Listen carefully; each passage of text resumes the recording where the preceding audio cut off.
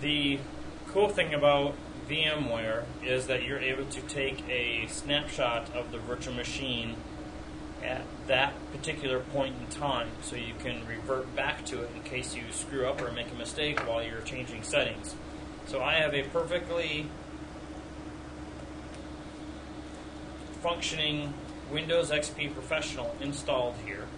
It's already been registered with Microsoft. So I want to take a snapshot of this before I change any kind of settings on it.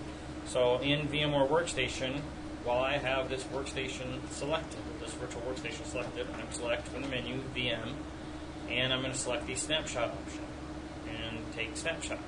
This is where I can identify the name and description. So the name of this is going to be clean install, and description is going to be clean installation of XP after registration.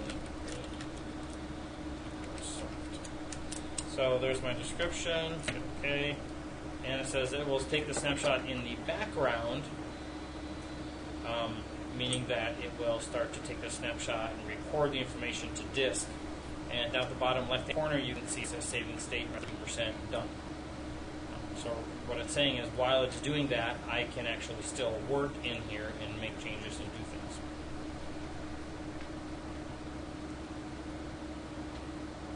If I want to revert back to a snapshot, now that it's done, I can go up. So if I want to make a change, we'll change the IP address. So I'm going to go to properties of my TCP/IP settings, and right now it's set to use the following IP address. I'm going to change it to obtain, hit OK. So right now it's set to obtain IP address automatically. And as you can see, it's trying to acquire an IP address. It'll probably fail because I don't have a DHCP server inside of my virtual host-only network at this point. So if I go to support, it says that I have an invalid IP address, things aren't working. Well, this is minor, I can fix this obviously, but if I'm freaking out and going, my computer's not working, it was working before, so what do? Well, I can revert back to my snapshot. So we'll wait here a second until it actually fails and gets the automatically assigned private network address, which is the 169.254 address. Fail here in a minute now.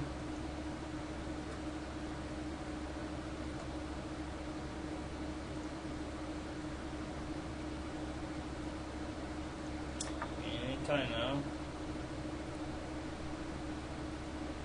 There it is. Alright, so there's my 169.254. This is automatically assigned private address that you get when there's no DHCP server around. So now my computer is messed up, it's not working, I need to revert back to a snapshot. So it's VM, snapshot, revert to snapshot.